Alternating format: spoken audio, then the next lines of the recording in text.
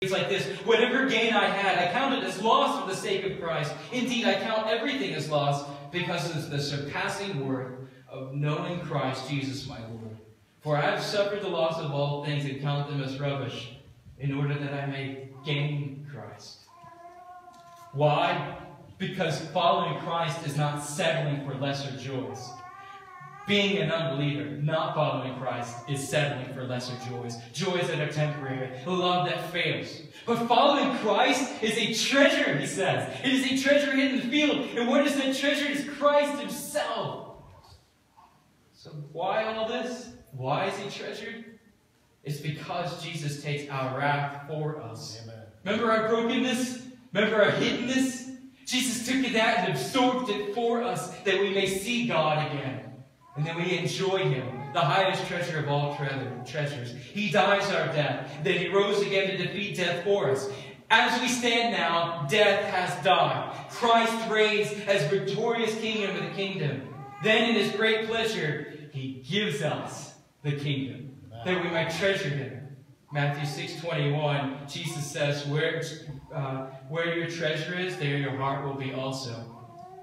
What you treasure is your God. What you say, this is where I will bank my delight in. This is where I will find pleasure in. It may be fleeting. It may break me. It may crush me. It may be an addiction. It may cost me my family, my everything. I want this. Whatever that is, whatever you're spending your money on, your time on, is your God.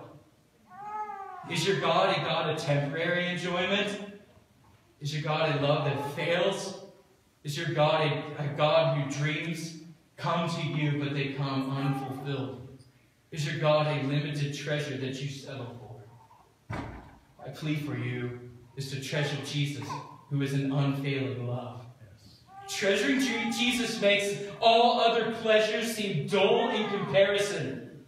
Don't settle for lesser joys that fail you. Surrender to Christ, who calls you to enjoy him, not now and then die, but now and forever.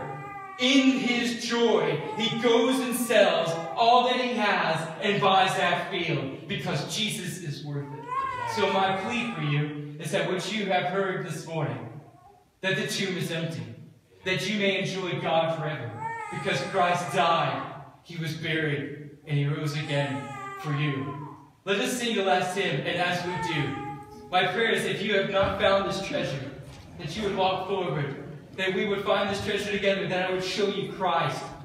Not just other people, not rules, but Christ who paid it all, and all for you. Amen.